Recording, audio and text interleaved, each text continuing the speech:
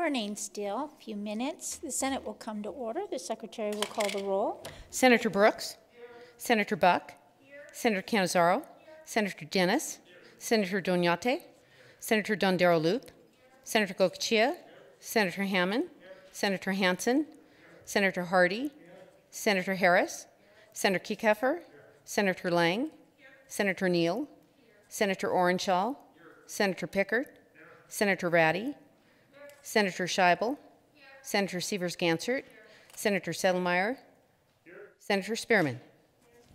Thank you. Let the record reflect there are 21 senators present. Please rise for the prayer and invocation by Outreach Pastor Don Bauman of the Hilltop Community Church in Carson City.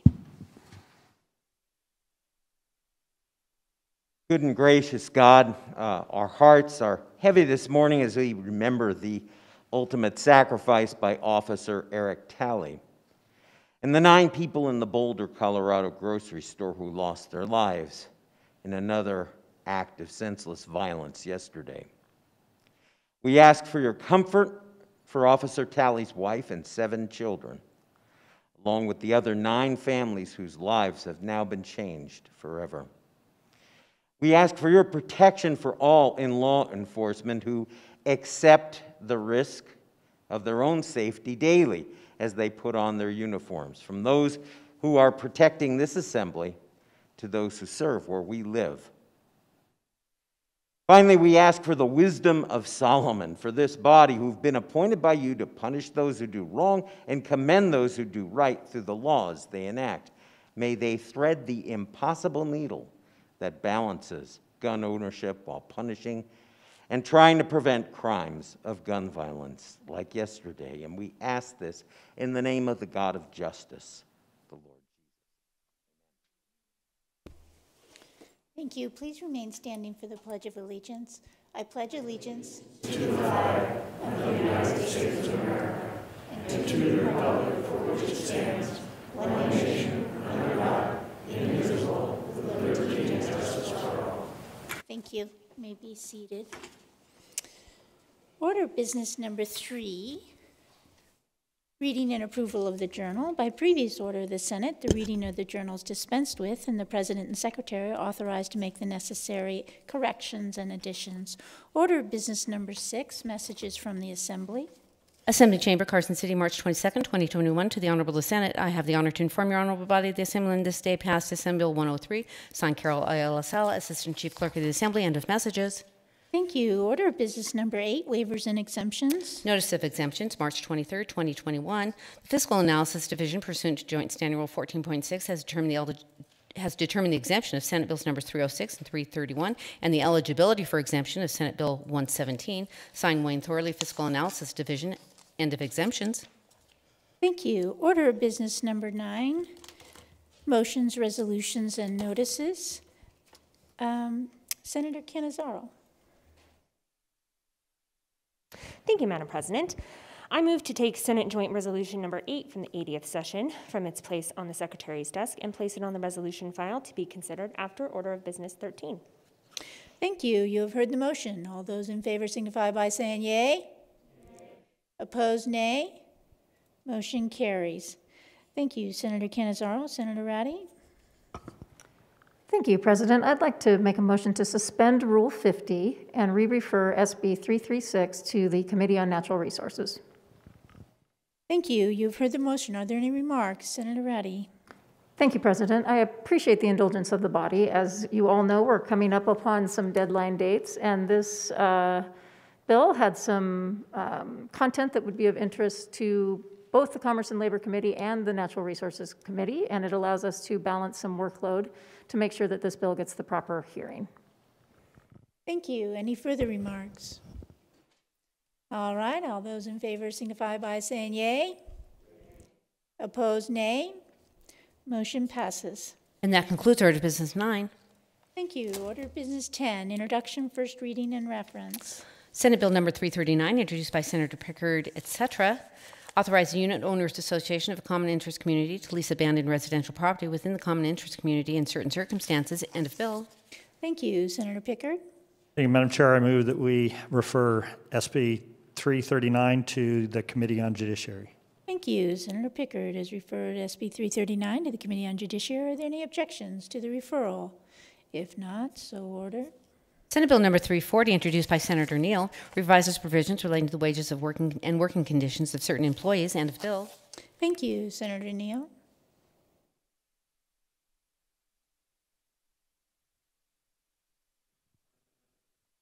I believe that, Madam President, SB 340 goes to Commerce and Labor. Thank you. Senator Neal has referred Senate Bill 340 to the Committee on Commerce and Labor. Are there any objections to the referral? If not, so ordered. Senate Bill 341, introduced by Senator Spearman, revises provisions relating to health care. End of bill. Thank you, Senator Spearman. Thank you, President. I move to refer Senate Bill 341 to your Committee on Health and Human Services. Thank you. Senator Spearman has referred Senate Bill 341 to the Committee on Health and Human Services. Are there any objections to the referral? If not, so ordered. Senate Bill 342, introduced by Senate Committee on Education, revises provisions relating to higher education. End of bill. Thank you, Senator Dennis. Thank you, Madam President. I move to refer Senate Bill 342 to the Committee on Education. Thank you. Senator Dennis has referred Senate Bill 342 to the Committee on Education. Are there any objections to the referral? If not, so ordered. Senate Bill number 343, introduced by Senators Pickard, etc., revises provisions relating to education. End of bill. Thank you, Senator Pickard. Thank you, Madam President. I move that we refer Senate Bill 343 to the Committee on Finance. Thank you. Senator Pickard has referred Senate Bill 343 to the Committee on Finance. Are there any objections to the referral? If not, so ordered. Senate Bill number 344, introduced by Senator Orenshaw, enacts provisions relating to importation, possession, sale, transfer, and breeding of dangerous wild animals. End of bill. Thank you, Senator Orenshaw. Thank you, President. I move that Senate Bill 344 be referred to the Committee on Natural Resources. Thank you. Senator Orenshaw has referred Senate Bill 344 to the Committee on Natural Resources. Are there any objections to the referral? If not, so ordered. Senate Bill number 345, introduced by Senator Orenshaw, revises provisions relating to juvenile justice. End of bill. Thank you, Senator Orenshaw.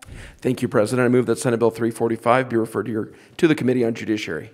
Thank you. Senator Orenshaw has referred Senate Bill 345 to the Committee on Judiciary. Are there any objections to the referral? If not, so ordered. Senate Bill number 103, introduced by Assemblywoman Martinez and Considine, revises provisions governing preservation of certain prehistoric sites. End of bill. Thank you. Senator Ratty. Thank you, President. I move to refer AB 103 to the Committee on Government Affairs. Thank you. Senator Ratty has referred Senator Ratty has referred AB 103 to the Committee on Government Affairs. Are there any objections to the referral? If not, so ordered. And that concludes order of business number 10. Thank you. Order of business number 12. Madam President, may we get a 1-minute recess? Let's take a 1-minute recess.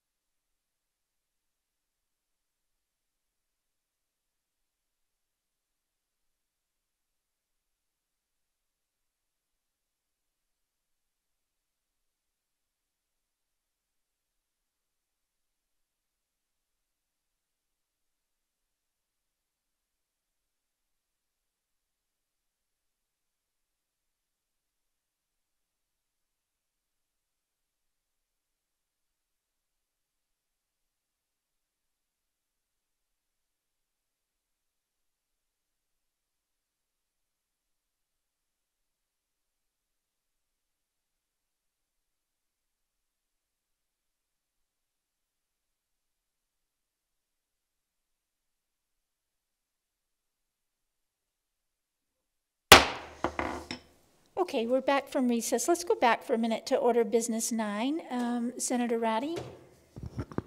Thank you, President. I'd like to make a motion to rescind the referral of Senate Bill 340. Thank you. You have heard the motion. All those in favor signify by saying yea. Opposed, nay. Motion passes. Senator Ratty? Thank you, President. I would like to make a motion to suspend Rule 40 and refer Senate Bill 340 to the Committee on Health and Human Services. Thank you. You've heard the motion. All those in favor signify by saying yea. Opposed, nay. Motion passes. All right, so let's go to order. Oh, I'm sorry, Madam Secretary. Okay, yeah, let's go to order business 12, second reading. Senate Bill number 42, introduced by Senate Committee on Judiciary, revises provisions relating to certain court rules and decisions of people of the state of Nevada represented in the Senate and Assembly do enact as follows, Section 1 to Section 1. Thank you. Are there any amendments to the bill? There are none. Thank you. Senate Bill 42, order to the general file. Senate Bill number 47, introduced by Senate Committee on Government Affairs, revises provisions governing public borrowing. The people of the state of Nevada represented in the Senate and Assembly do enact as follows, Section 1 to Section 1.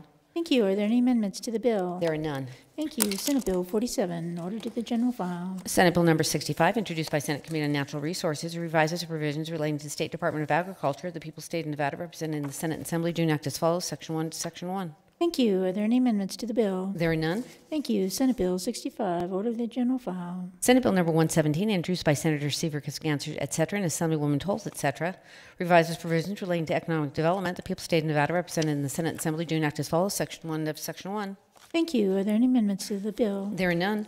Thank you. Senate Bill 117, order to the general file. Senate Bill 196, introduced by Senators Lang, etc., prohibits the performance of a public examination in certain circumstances. The people of the state of Nevada represented in the Senate and Assembly do enact as follows, Section 1 to Section 1. Thank you. Are there any amendments to the bill? There are none. Thank you. Senate Bill 196, order to the general file. And that concludes order business number 12. Thank you. Senator Brooks. Order business 9, please. Thank you. Let's go back to order of business 9. Senator Brooks. Thank you, Madam President. I move that we refer Senate Bill 117 to the Senate Finance Committee. Thank you. You have heard the motion. All those in favor signify by saying aye. Opposed, nay.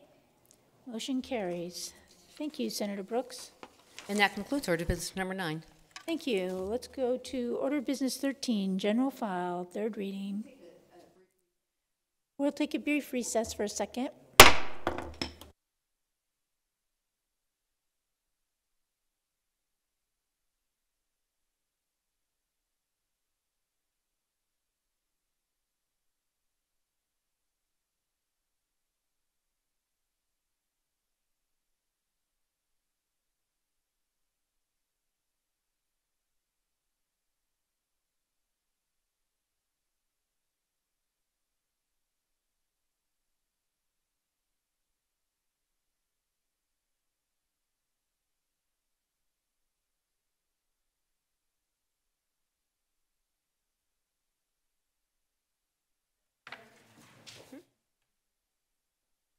Senators, there has been an error on today's daily file and agenda. Senate Bill 47 that is sitting on the second reading that we just read should be on the general file for today.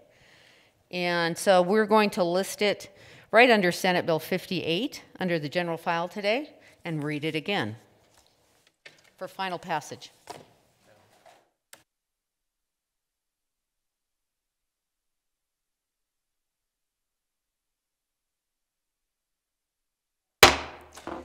All right, we're back from recess. We are on order of business 13, general file, third reading. Madam President?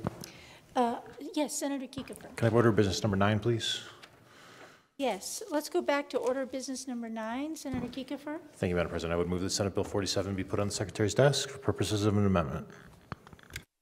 Thank you. You have heard the motion. All those in favor signify by saying yea. Opposed, nay. Motion passes. Thank you, Senator Kiekefer. Let's go back to order of business 13, general file, third reading. Senate Bill number 9, introduced by Senate Committee on Judiciary, creates an exemption from licensing requirements for investment advisors to certain private funds. People of the state of Nevada represented in the Senate and Assembly do enact as follows, Section 1 to Section 1. Thank you. Are there any amendments to the bill as a whole? There are none. Section 12 of this act becomes effective on July 1, 2022. End of bill, and this bill requires a 2/3 majority vote. Thank you. Remarks from the floor. Senator Dennis. Thank you, Madam President. Senate Bill 9 creates an exemption to the state licensure requirement for investment advisors to specific types of qualifying private funds as defined in federal law. In order to qualify for the licensure exemption, the investment advisor must 1, provide advice solely to one or more qualifying funds, 2, not be required to register with the Securities and Exchange Commission, 3, not have engaged in any activity that would disqualify an issuer pursuant to federal law, and 4, pay any fee required by the securities administrator. The bill also sets forth the investment advisor's duties and disclosure and reporting requirements and defines the terms eligible fund and qualified client per federal law.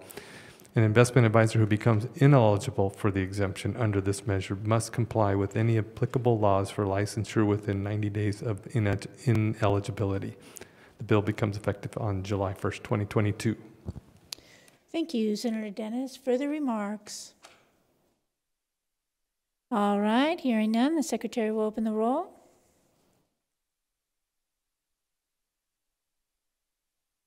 Looks like everyone's voted. Does anyone wish to change his or her vote? All right. The secretary will close the roll. The vote on Senate Bill 9 is 21 in favor, 0 against. The bill, having received a 2/3 majority, is declared passed. Order to the Assembly. Senate Bill number 35, introduced by Senate Committee on Commerce and Labor, revises provisions relating to the Private Investigators Licensing Board. The people of the state of Nevada, represented in the Senate Assembly, do enact as follows. Section 1 to Section 1.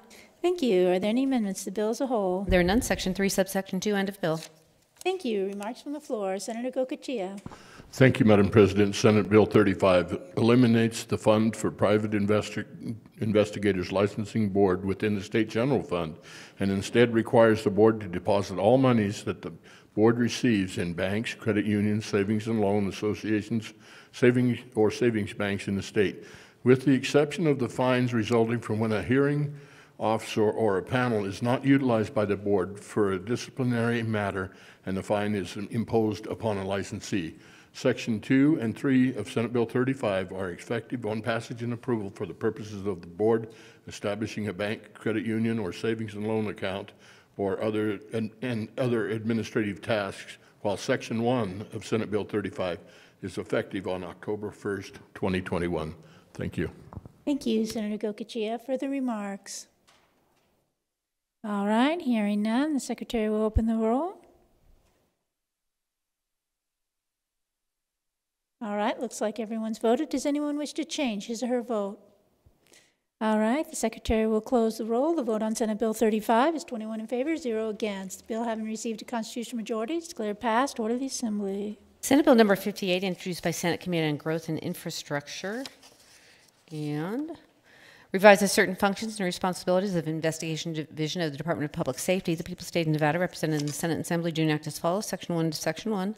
Thank you. Are there any amendments to the bill as a whole? There are none. Section 3, this act becomes effective upon passage and approval. End of bill. Thank you. Remarks from the floor. Senator Severs-Gansert. Thank you, Madam President. Senate Bill 58 revises the responsibilities of the Investigation Division of the Department of Public Safety to include investigations relating to the technological crimes and assisting other divisions within the Department of Public Safety. In addition, the bill authorizes the Investigation Division to conduct criminal investigations relating to enforcement of statutes relating to cannabis upon request by other state agencies. Finally, the measure authorizes the Investigation Division to assist any board, agency, commission, or other unit of the executive branch that requests assistance and is authorized to conduct criminal investigations. The bill becomes effective upon passage and approval. Thank you, Senator Severs-Gansert. Further remarks? All right, hearing none, the secretary will open the roll. All right, looks like everyone's voted. Does anyone wish to change his or her vote? All right, secretary will close the roll. The vote on Senate Bill 58 is 21 in favor, 0 against. The bill, having received a constitutional majority, is declared passed. Order to the Assembly. And that concludes order of business number 13. Thank you. Order of business 9. Senate Joint Resolution Number 8 of the 80th session, introduced by Senators Canizaro, etc., emergency request of the Senate Majority Leader, proposes to amend the Nevada Constitution to guarantee equal rights. End of resolution. Thank you, Senator Canizaro. Thank you, Madam President. Senate Joint Resolution 8 of the 80th legislative session proposes to amend the Nevada Constitution by adding a guarantee that equality of rights under the law shall not be denied or abridged by this state or any of its political subdivisions on account of race, color, creed, sex, sexual orientation, gender identity or expression, age, disability, ancestry, or national origin. If approved in identical form during this 2021 legislative session, the proposal will be submitted to the voters for final approval or disapproval at the 2022 general election. And Madam President, I did have some additional remarks that I wanted to share in support of Senate Joint Resolution Number 8. And I begin with just a little bit of a history story. In 1936, Sylvia was born in rural upstate New York, the daughter of potato farmers. As a young girl, Sylvia excelled at math in school and dreamed of graduating high school and attending college. She was smart and hardworking, earning a scholarship to go to college. But rather than graduating high school and attending college, she was told that college is not for girls. That is not what girls do. Girls, her parents explained, should not endeavor to seek an education. Sylvia never did go to college. She married and soon was the mother of 4 children. When her husband left home one day, she suddenly found herself alone, struggling to raise her children. Neighbors would stare. I mean, what kind of person was a single mother? She struggled to find a job and instead ended up working multiple jobs in long hours just to provide for her kids. When she attempted to get a home loan in order to try and put a roof over her children's heads, the bank refused to see her. A single woman simply could not get a loan without a husband. Sylvia's daughter, Norma, found herself looking for employment rather than finishing high school so she could help her family. She moved to Las Vegas and eventually had children of her own, 3 daughters. She continued to work in restaurants and eventually found herself managing one of them. One day she noticed an unexpected raise in pay and discovered another female coworker had filed a lawsuit claiming there was disparity in pay among male and female employees, and won. Unbeknownst to her, she was, in fact, making less than her male counterparts simply because she was a woman. When Norma joined a local community service and civic organization, she looked to join the ranks of leadership, offering ideas about how to obtain grants and ways to spruce up the meeting place. She was repeatedly told that because she was a woman, she was better suited for the spouses group and not in the leadership of the organization. Early on, Norma's oldest daughter decided that she wanted to go to law school. There were many times where she was told by others that she should rethink her career decision because women don't usually make good lawyers, and besides, how would she ever find a husband if her focus was on school and not on how well you could cook? Her daughter was told she would need to be twice as smart and 3 times as prepared if she wanted to compete with the men in her class for jobs, internships, and the like. Imagine her surprise when during a job interview for a legal position, she was asked if she knew how to make coffee and whether she would be capable of ensuring that there was always hot coffee in the office if hired.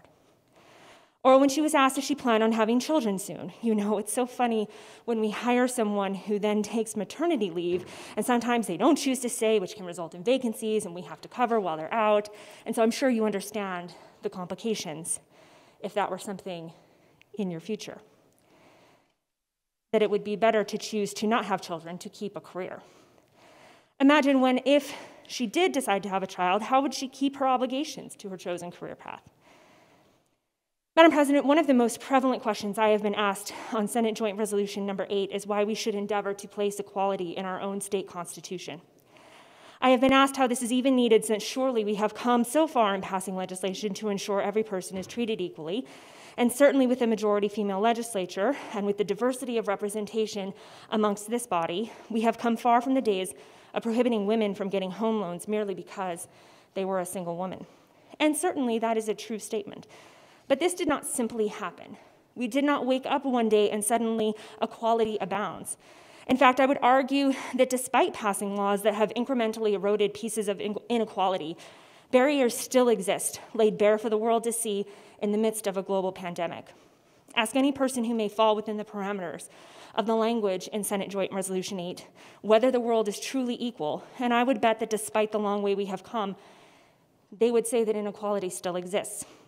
One thing I think is so important to keep in mind is that this sense of equality is the result of expensive, hard-fought legal battles, challenging the legal constructs which have permitted inequality to persist. Yet we are often pointed to the Constitution, or even several Nevada statutes, to say equality under the law already exists. For example, even within the text of Senate Joint Resolution number 8, there is mention of Nevada Revised Statute 217.420, which deals with grants from the account of aid of victims of domestic violence, and requires that an applicant provide its services without any discrimination on the basis of race, religion, color, age, sex, sexual orientation, gender identity or expression, marital status, natural origin, or ancestry. We are pointed to specific instances where equality may be displayed to argue, see, we have no need for this type of constitutional affirmation. The first Black president, the first female majority legislature. Yet the concrete examples of what it means to be diverse demonstrate that equality still eludes us. With women earning just 82% of what their male counterparts earn, Black women making just 63% of that, and Latina women making just 55%, inequality still exists. In our homeless populations, there are disproportionate numbers of males, Black individuals, middle-aged veterans, and the disabled. And in just the last 4 years, we have still fought for accommodations for pregnant mothers, equal pay for equal work, paid time off, and so many more policies to address inequality. And it also begs the question, if those statutes ensuring equality are acceptable and something that we should hang our hat on, why is that not good enough for our Constitution? There is a difference between pointing to specific instances or even a state statute and ensuring equality of treatment under the law from a constitutional perspective. Madam President, where a law is challenged because it is discriminatory in nature or its effect, the court must consider whether that law meets a particular standard. For example, where a law is challenged based upon whether someone is being discriminated against on account of their sex, the court, even under the Equal Protection Clause of the 14th Amendment, looks to see whether the policy or law serves just an important government interest and whether it is substantially related to those objectives. Indeed, in the language of the preamble to SJR 8, it specifically mentions the general nature of the protections afforded by the Equal Protection Clause of the 14th Amendment. In this acknowledgement, there is a lack of specificity in ensuring that equal rights diminishes the ability to challenge laws where the effect is discriminatory. Where, however, Madam President, there is a constitutional guarantee to equality, that specific guarantee ensures not only that a law is not facially discriminatory, but also ensures that in its application, it likewise is not discriminatory. It solidifies that we believe discrimination should be evaluated by ensuring the court requires the state to provide a compelling interest for the challenged law and demonstrate that the law is narrowly tailored to achieve that purpose. What we prohibit by ensuring equality in the very fabric of our Constitution is that discrimination cannot be cloaked in neutral statutory language, but it must be equal in its application. It means we cannot justify discriminatory acts because of a long-standing tradition either, that there must be a compelling interest that is best served by a narrowly tailored statute meant to address that interest. Disregarding the legal significance of why that is important is to turn a blind eye as to why we are all here to serve, why we pass laws in the first place. Some of the specters that have been offered to defeat SJR 8 include the naive argument that equality already exists, and thus a reaffirmation of such equality is unnecessary. This argument, quite plainly, ignores judicial review and implicitly validates the notion that certain people ought to be protected under the law and certain others shouldn't.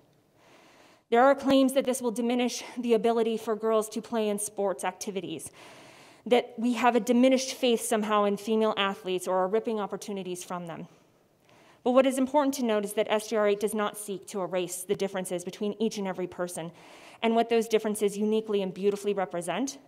But what it does do is ensure equality of opportunity and the promise that simply because of your sex or gender, your race, color, or creed, that basis is not enough, not sufficient to be treated unfairly under the law. I share with you these stories of Sylvia and Norma because these strong, inspiring women are examples of why equality is so important. Interestingly enough, in an age of proclaimed equality, I share these stories not for the first time, but for a consecutive time, nearly 4 years after I first shared them with this body, because the fight for equality is still ongoing. In 2016, Sylvia's granddaughter, Norma's daughter, was elected to represent the people of Senate District 6 in the Nevada State Senate. Unlike my amazing grandmother, I was able to attend college. I was able to pursue a career and was not inhibited by whether or not I knew how to make coffee or whether or not I made certain choices about whether to have a family and when to have a family without it endangering my career. But that fight is long from over. I am proud to be their granddaughter and daughter, and I stand in full support of Senate Joint Resolution number 8.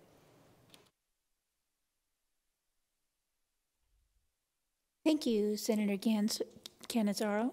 Are there any further remarks? Senator Hansen.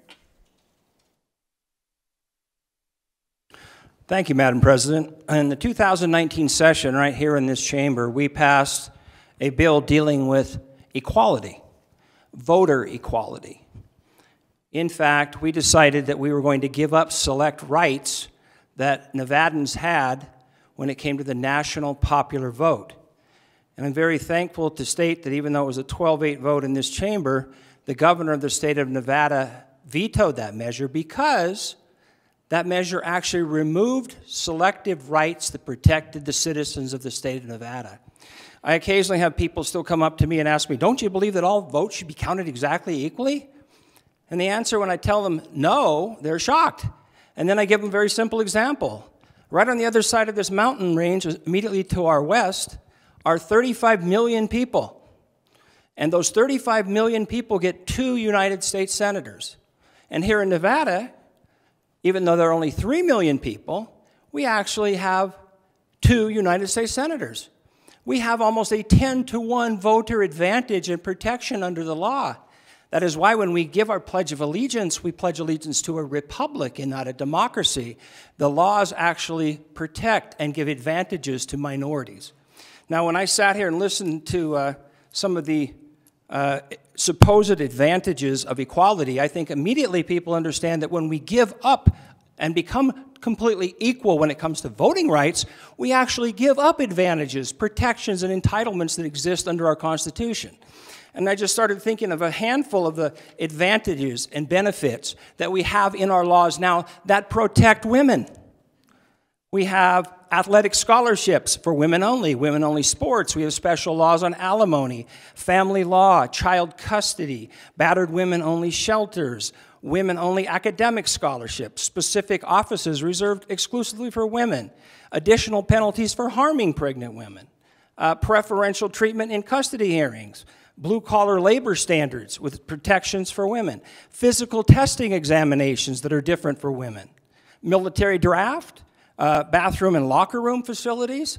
These all are laws that exist now and, in fact, give protections to women. And if we were truly going to have equality, and just like with equality in voting, you would actually give up those rights. Why in the world would we want to do that? Now, I have, of course, a wife, a mother. I have 4 sisters. I have 4 daughters. I have 8 granddaughters. I have 23 nieces, most of all of which, by the way, live in the state of Nevada. And I don't want to see them give up the rights and privileges and advantages that the feminist movement, frankly, has put on the books to protect them and give them advantages. Because especially when it comes to physical things, males have a distinctive advantage. Now, the question comes up, equal pay, disparity in pay. That one right now, if there is, that is already against the law. We have an Attorney General of the state of Nevada that would love an opportunity to aggressively prosecute anyone in the state that knowingly violates that and pays a man more than a woman or a woman more than a man for that matter. Once we put this into the Constitution, we also remove our ability as a legislative body to actually amend inequalities that will exist in the law. Once it's in the Constitution, it's a whole lot more difficult for a legislative body to go in and make necessary changes. So I don't see any possible logical reason to essentially undo what several generations of the feminist movement have successfully placed in law. And I didn't even touch on Title IX, those sorts of situations. We actually have, by the way, our own version of Title IX in NAC 385, if you'd like to look it up. And when I look at situations like we just had a beauty pageant where all the women contestants were actually defeated by a biological male right here in Nevada, and that's a stepping stone to becoming Miss Nevada. Are we going to really deny the women those opportunities to get those scholarships and to have that unique title of Miss Nevada by allowing somebody who is actually biologically a male? I mean, we have some incredibly confused thinking in our nation at the moment. We have parents who are going to wait till their children grow up to determine whether or not they're a boy or a girl, and they get to make the determination. You might as well wait for them to also say which planet is the sun and which planet is the moon, because there are biological factors called the X and Y chromosomes that determine that prior to birth. So I think we need to also spend a little bit of time, you know, there are people in this room that have said, don't you believe in science, Ira, when it comes to the climate debate? I do believe in science. I also believe in science when it comes to biology. And I don't know anything that's more basic in science than that. Now, I would also say that there's a certain sense of deja vu. You know, when Alice Paul wrote the Equal Rights Amendment in 1923, she just included the word sex. We have added 9 additional categories to that original Equal Rights Amendment. And in my opinion, most of those early feminists, if they were to review this and see that basically all the advantages that have been placed in law are going to be stripped away, just as we would strip away our voting rights if we actually came to a true equality in everything, they would think we've all lost our minds. Especially in a female majority legislature, there's literally nothing that this body cannot do now and has done, frankly. And last but not least, in November of 1978, the Equal Rights Amendment was on the ballot in Nevada. And it was defeated by more than 2-1, and the most aggressive opponents were grassroots women of Nevada who did not want to give up the advantages they had. So, and I think, frankly, this thing, when it goes on the ballot, is facing a similar defeat, simply because of one inclusion, gender identity and expression, which, if placed in law, will allow biological males to compete in all of the areas currently reserved exclusively for women. So I don't want to see this body give up the rights for all of my female children, grandchildren, nieces and nephews, or any other women in the state of Nevada. I would urge this body to vote no on SJR 8 and give some serious consideration to the ramifications for all the girls that are going to lose the advantages, entitlements, and privileges that the feminist movement have so aggressively placed in law for their very protection. Thank you, Madam President, and I urge my colleagues to vote no for the good of the women of the state of Nevada on SJR 8. Thank you. Thank you, Senator Hansen. Senator Spearman. Thank you, Madam President. And so I was born a little girl, a little black girl who grew up to be a black woman. And so I am one of the people that is affected by the lack of equality in our Constitution, and for that matter, the U.S. Constitution. So let me just break it down to you as a girl and as a woman. Over the years, the quest for equality has been met with the same obstinance over and over and over again. In fact, many of the arguments that are against it today were the same ones that were against it in the 70s. Again, I'm speaking as a girl that grew up to be a woman, a black woman.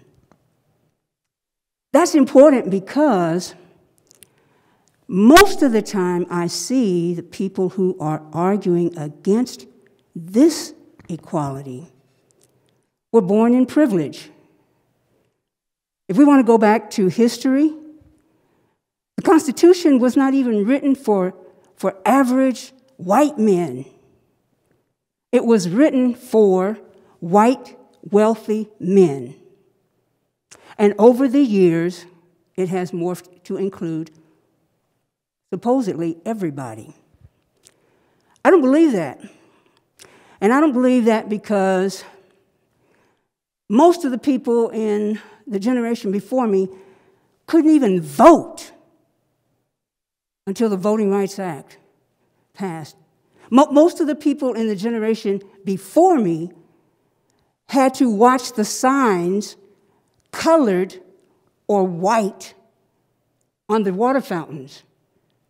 You want to talk about men going to the restroom? How about putting a sign up that says colored and white in the restroom?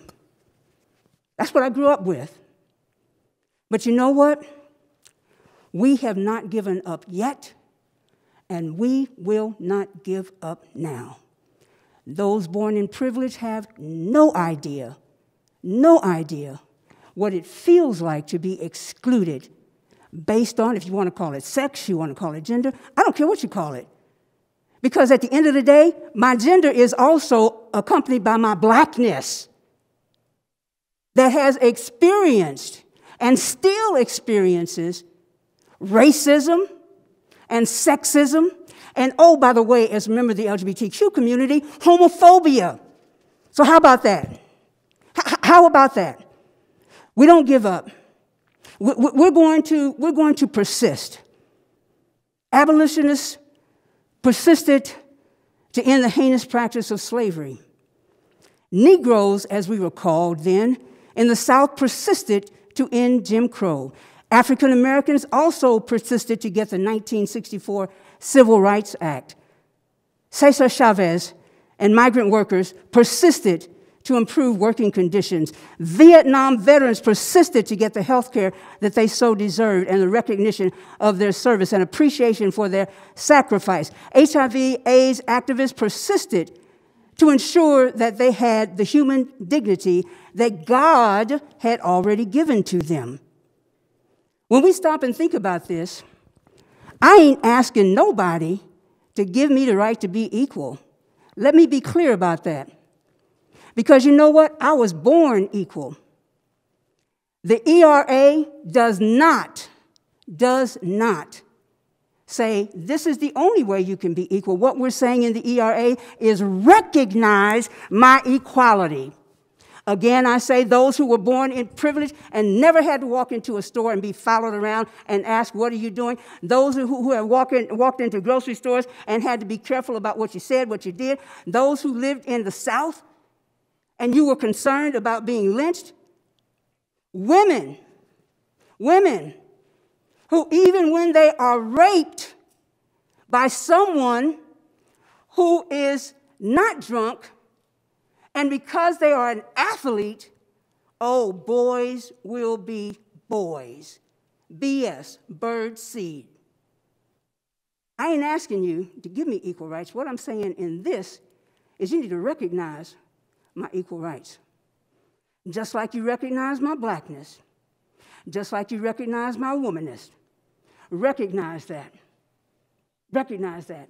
If you look through the lens of the lived experience of most women, and I would venture to say probably all women in the BIPOC community, because to a certain extent, white women have been placed on a pedestal, which was one of the reasons they had mammies.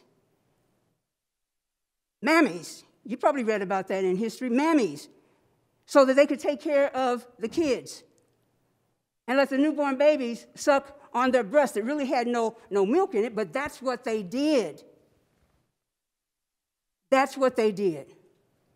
When you stop and you take a look at my lived experience through the lens of my life, you know exactly why I support the ERA.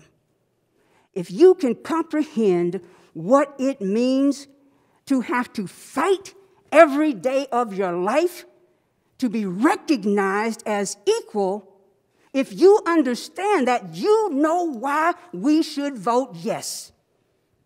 I understand it, because ain't no equality come to me easy. And I know ain't is probably not a proper word, but I got 3 degrees, so I'm going to use it again. We ain't going to stop fighting. Not now, not ever. Yes, in 1978, Nevadans overwhelmingly defeated an ERA amendment, which was, oh, by the way, after the first black man to be a senator in Nevada, Senator Neal, had fought so hard to bring it through to that point. And he believed in it then. He believed in it then, and he lived that belief. We want to say that everybody's equal? No, everybody is not equal. If you look at the riot that happened at the Capitol on January the 6th, and then you look at what happened to the marchers who had the legal right to protest, even here in Nevada, shot with rubber bullets. They didn't have any guns. They didn't have poles to beat police with. They weren't shouting obscenities. They were just asking for justice. If you understand why I'm so passionate about fighting for equality, you know exactly what I have lived through all of my life. Discrimination after discrimination. Clothed in, we're just trying to help you. No, I don't need your help. What I need you to do is recognize by equality. That's what SJR is about. And I'm sure there are many in this room that will vote, quote, their conscience. And I want them to do that because I'm going to vote my conscience. And I'm going to vote the conscience of my mother. And I'm going to vote the conscience of my grandmother. I'm going to vote the conscience of my sisters. I'm going to vote the conscience of my great-grandmother. I'm going to vote the conscience of every woman that I have ever met who has struggled for equality. Yeah, I'm going to vote my conscience. And that's why I would urge this body to vote yes on SJR 8. And this is a black girl who grew up to be a black woman that wants recognition in the Nevada Constitution. Thank you. Thank you, Senator Spearman. Senator Severs-Gansert. Thank you, Madam President. I support SGR 8 today as I did 2 years ago. This is actually the 3rd time I've supported a measure on equality of rights over the last 3 legislative sessions. The first time I was a lone Republican, and last time I was joined by several of my Republican colleagues. I do not view equality as a partisan issue. Members of this body are elected to review material, get the facts, and make decisions. Particularly on this piece of legislation, the rhetoric is rampant, and the what-if scenarios are ample. I have close friends and family on both sides of this issue. This resolution raises our emotions because it feels very, very personal. The resolution includes powerful words that can make a difference in people's lives. Let's pause for a moment and think about who we know and who we are, that we are people of different colors, religions, sexual orientations, and more.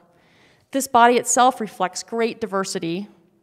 The words of the resolution reflect people of great diversity, and we are talking about whether they, as individuals, should have equality of rights under the law.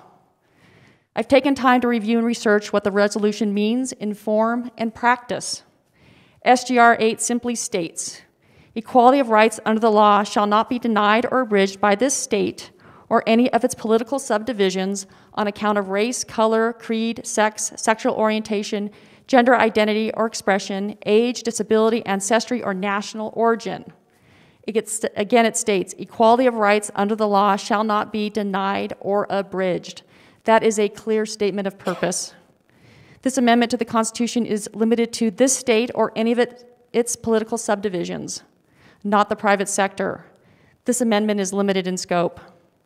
We have passed dozens of statutes to make sure people cannot be fired, denied housing, or denied public services because of race, color, creed, sex, sexual orientation, gender identity or expression, age, disability, ancestry, or national origin.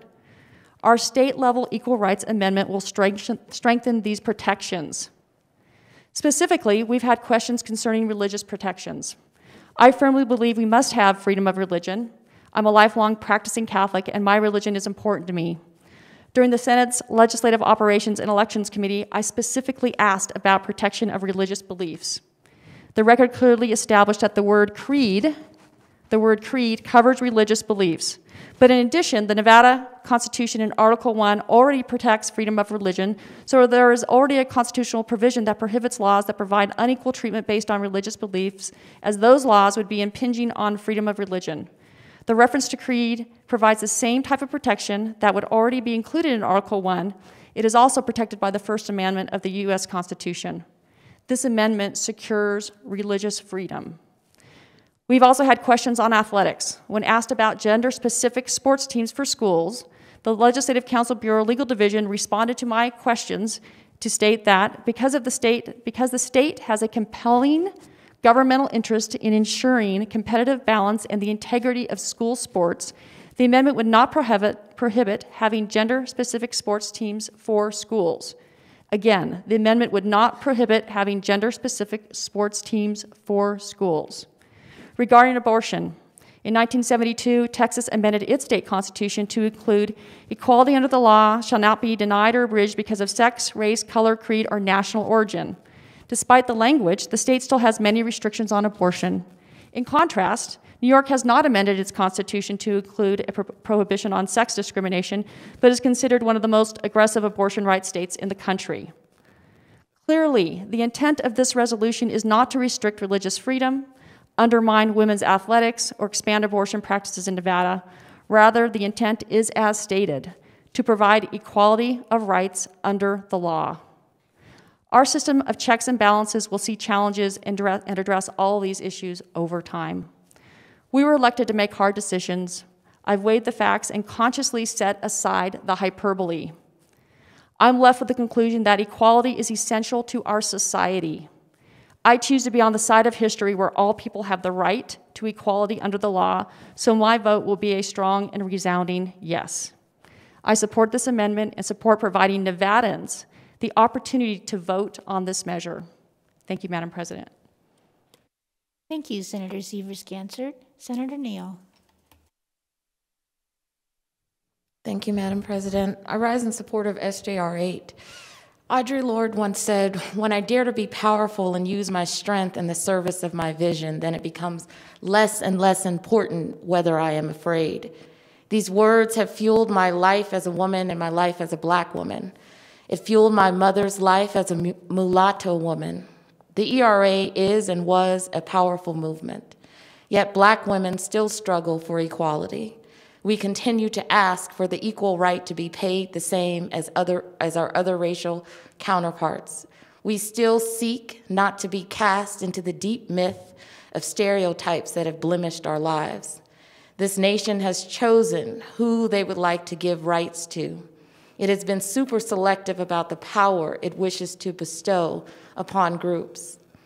In 1920, women got the right to vote, but this didn't apply to Black women who were still disenfranchised by poll taxes, tests on the Constitution, and violence. In 1924, Native American women under the Citizenship Act were given the right to vote.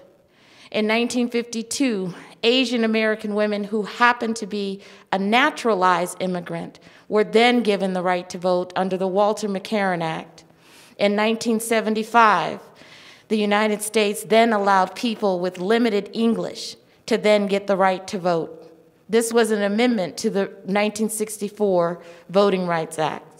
I cite these milestones because of the selective attitudes in which classes of people were entitled to rights and which ones were not.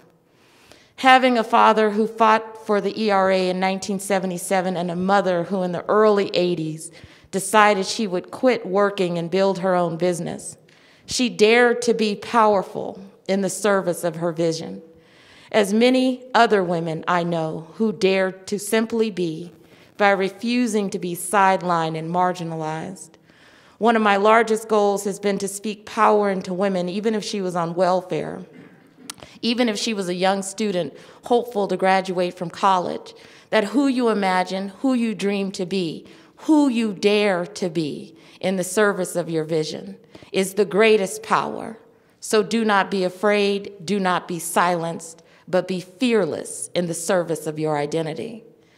So I close with Audre Lorde, who said, silence has never protected you, and it never will. So I support SJR 8. Thank you, Senator Neal. Senator Scheibel. Thank you, Madam President. I'd like to remind this body that it is the tool of the oppressor to turn the oppressed against each other. As if trans women aren't also women, as if trans girls aren't also girls, as if the barriers I experienced or my colleagues from Senate Districts 1, 4, 5, 6, 7, 8, 11, 13, 15, and 21 were erected by transgender people.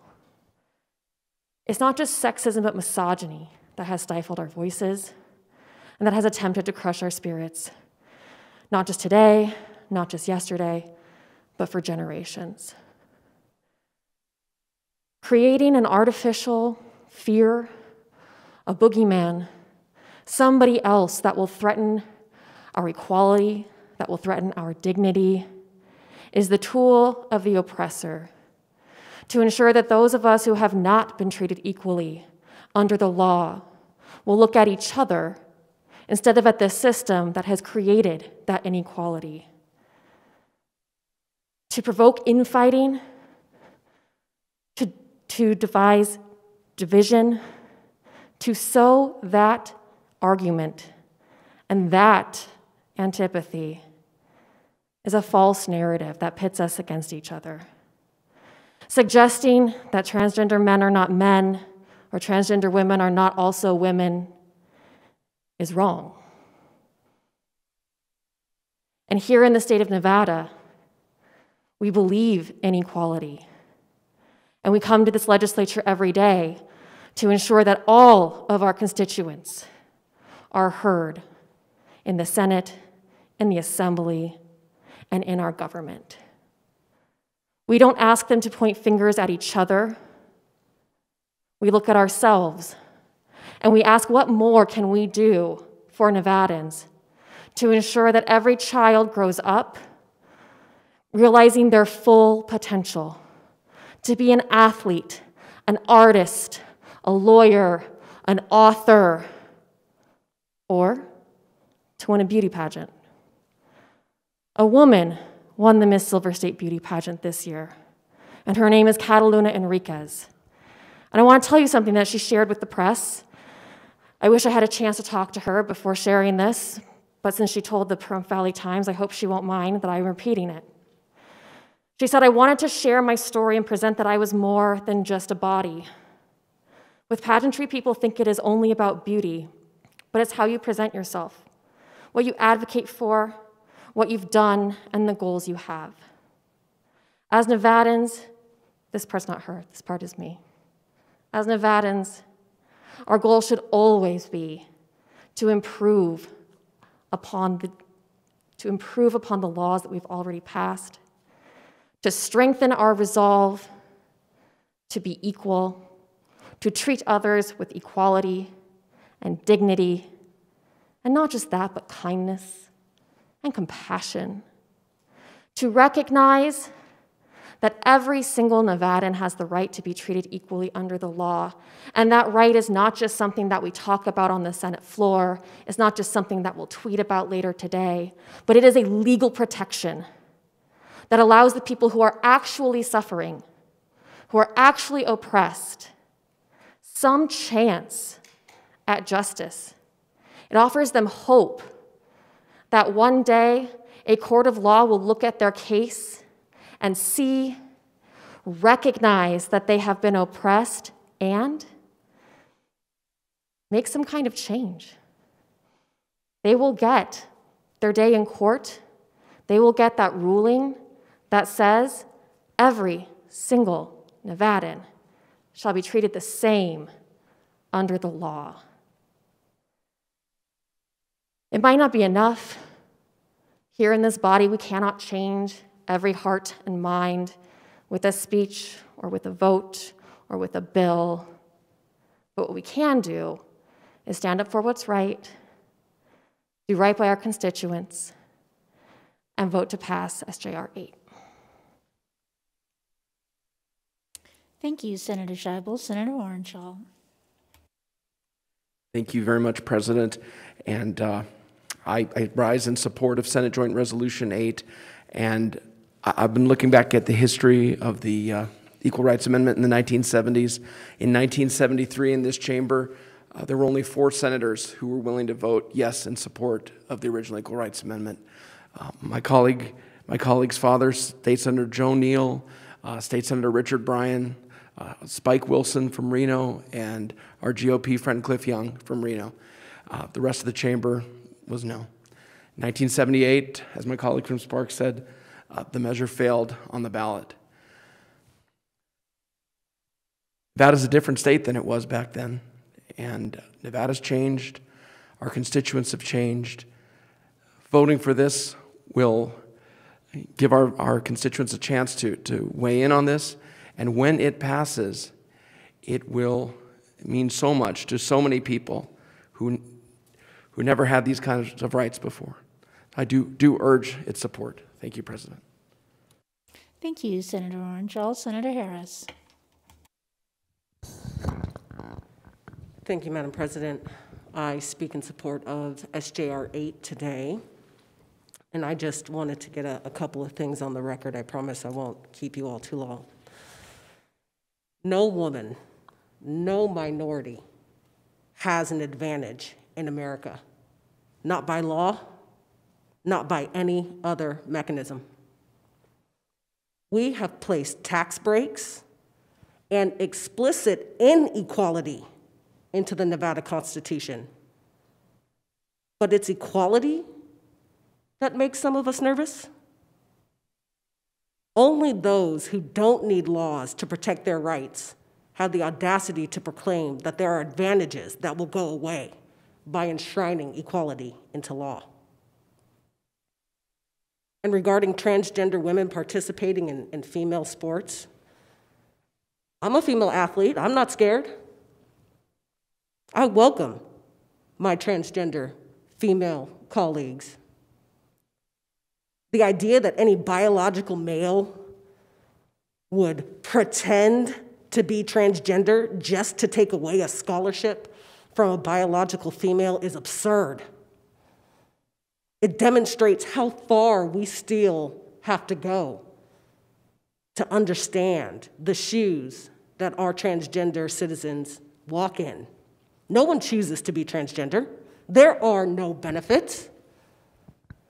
Transgender people face frequent experiences of discrimination, violence, social and economic marginalization, and abuse across their lifetime. From the best data that we can collect, a transgender person is murdered at least once every 3 days. If anything belongs in the Constitution, it's equality. I think we have to take some time to think about why it is the systems that are set up how they are, why we even have to say it. But we do. I urge its passage. Thank you, Madam President. Thank you, Senator Harris. Senator Hammond.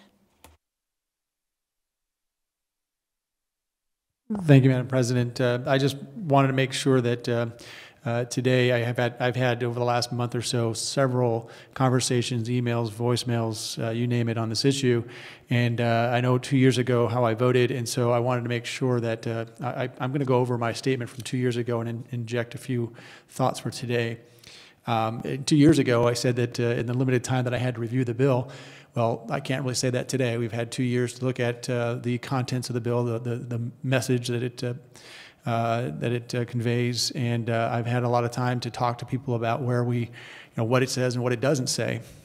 Many of the arguments against have been, I would have to say, conjecture. What might happen, the ramification if this happens.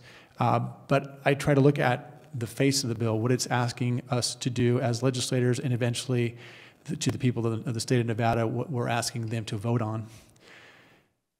I can find no part of it that is anything other than equality under the law. I said it 2 years ago, and I still say it today. The issue before us today is not one of social issues.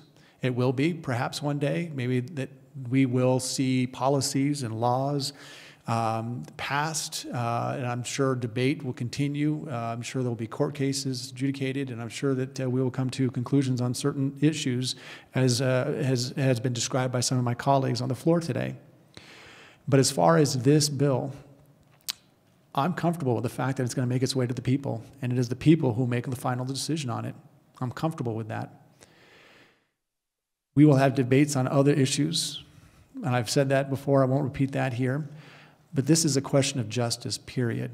We can have no true justice or no true just society without first and foremost ensuring each citizen is equal under the eyes of the law. I said that 2 years ago, and I believe it still today. Additionally, I said this: while debating the 14th Amendment, the great abolitionist and lawmaker Thaddeus Stevens said, and I quote, "I don't hold with equality in all things, only with equality before the law and nothing more," unquote. I believe that. You know, we cannot state that everything is equal. We know that's not true. If it were true, then I would be in the NBA and I'd be making a lot of money right now.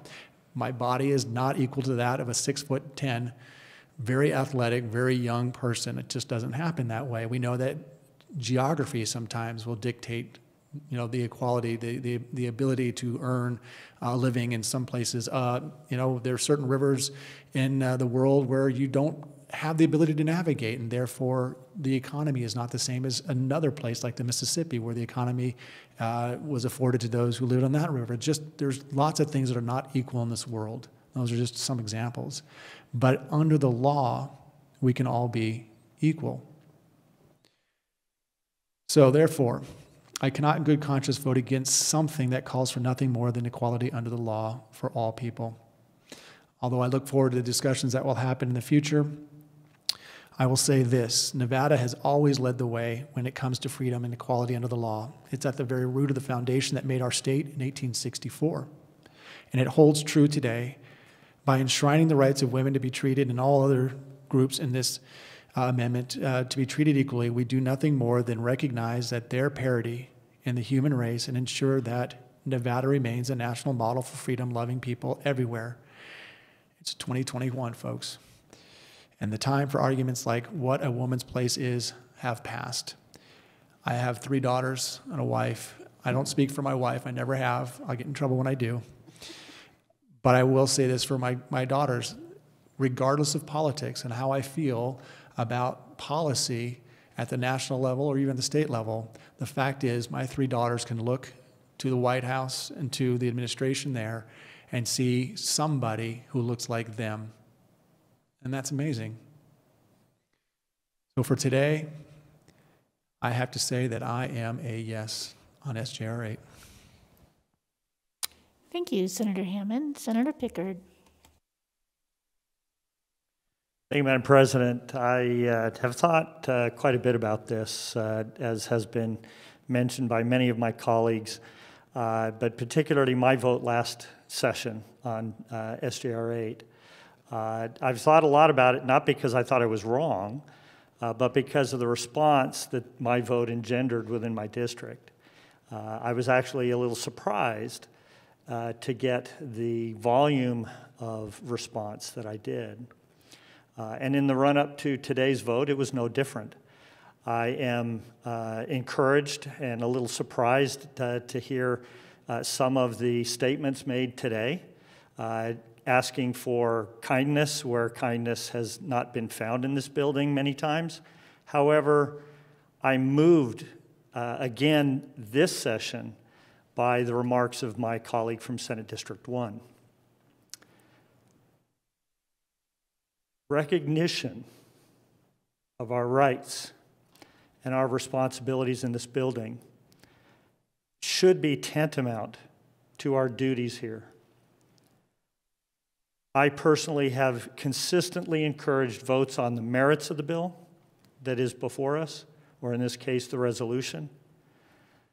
And I find no problem with the language of this bill or of this resolution. It calls for equality under the law, and that's something I have stood for since long before I entered the legislature. I do understand the concerns of my constituents that the language will be misinterpreted and misused to promote changes in social order that is incompatible with their personal beliefs. And I think that is just as valid as the comments made here today. But while I may share those concerns, I still believe that we should be supporting equality under the law. And here I was going to also quote Adlai Stevenson, but I will refrain and just say that the idea that this bill should go to the vote of the people is what gives me peace in thinking that, yes, we are a different society today than we were 20, 30, 40 years ago. In fact, I think of my grandmother, who in 1920 had a PhD in chemistry, chose to teach at the high school level and became a principal, although that was certainly a rarity at the time. She was also a single mother for for the latter part of my father's youth. She had many of the disadvantages that were found in being a single mother. But at the end of the day, she persevered, and she was a remarkable example to my father and my uncle. Today, I think, is a day that we can celebrate, not because we think similarly or because we believe that this resolution should or should not pass, but because we have an opportunity to vote on it as representatives of our constituents. Whether or not we vote consistent with our constituents will be up to our constituents to decide. But that we have the right and the ability to vote today should be celebrated. And I will be a yes on SJR 8. Thank you, Senator Pickard. Further remarks? All right. Hearing none, the Secretary will open the roll. Madam President. I'm sorry. Who is talking? Oh, Senator Hardy. I'm sorry, Senator Hardy. Thank you, Madam President. I look at the word rights and consider the right to choose, which I call agency. Agency is such a critical, eternal, universal principle that both good and bad things happen in the world, and we each have our agency. We make laws that some of our choices will have negative consequences, yet the person with agency can still ignore or disobey the law with potential ensuing tragedies such as happened yesterday in Colorado. Every decision we make has consequences positively or negatively eventually. My goal is to follow my ultimate leader and invite others to do the same in a non-judgmental way that will not interfere with their opportunity to reach their greatest potential for personal peace and joy. I hope that in our efforts to facilitate some to legitimately exercise their agency, that we do not adversely affect the agency of others. I will be supporting this resolution. Thank you. Thank you, Senator Hardy. Further remarks? All right. Hearing none, the Secretary will open the roll.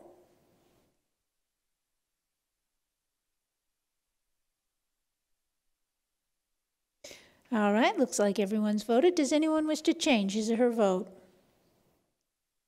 All right, Secretary will close the roll. The vote on SJR 8 is 18 in favor, 3 against. The resolution, having received a constitutional majority, is declared passed. Order of the Assembly. And that concludes Order of Business 9 and Business of the Desk for this legislative day. Thank you. Order of Business 16, remarks from the floor. Senator Doñate.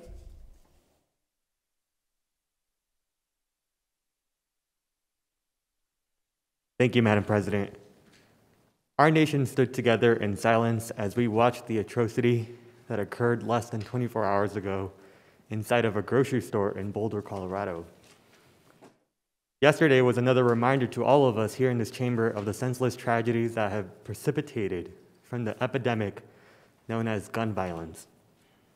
Gun violence is a leading cause of premature deaths in the United States. According to the American Public Health Association, guns kill more than 38,000 people and cause nearly 85,000 injuries each year.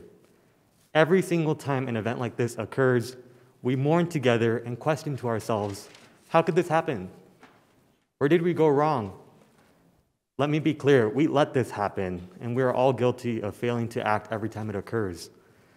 My generation has experienced this issue unlike any other. We have grown up practicing active shooter drills early on in elementary school, all the way into our college years, practicing to hide beneath our desks and learning the right ways to barricade a door from an intruder.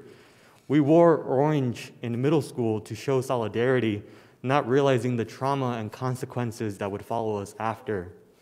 This is an issue that is sown within our own culture, and it is something that we cannot fail to ignore anymore. The burden of gun violence in the United States and here in Nevada has shown to us just how valuable prevention and deterrence can be, but there is still so much work to be done and far fewer ways for us to be held accountable.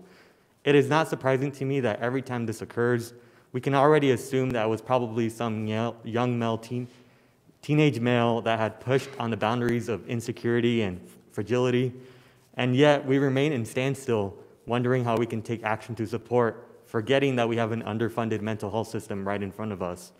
Gun violence is not inevitable. It can be prevented, and just like we are seeing right now with the policy actions for COVID-19. When we politicize human suffering and public health, we fail to act on issues that have restrained us for far too long. May we pray for the families that were affected, support public health research and programming to help reduce the burden of gun violence, and fight for a day when we no longer have to send our thoughts and prayers for a tragedy that could have been easily prevented. Thank you. Thank you, Senator Doñate. Further remarks? All right, Senator Canizaro.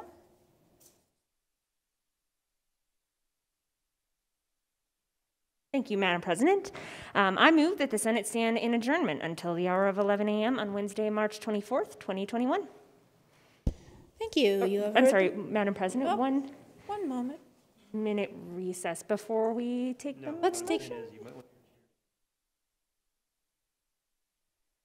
I did mean to make that motion, Madam President, on adjournment. Where the motion stands? Oh, all right. We have a motion to adjourn till tomorrow at 11. All those in favor signify by saying yay. Opposed, nay. Motion passes. See you tomorrow at 11.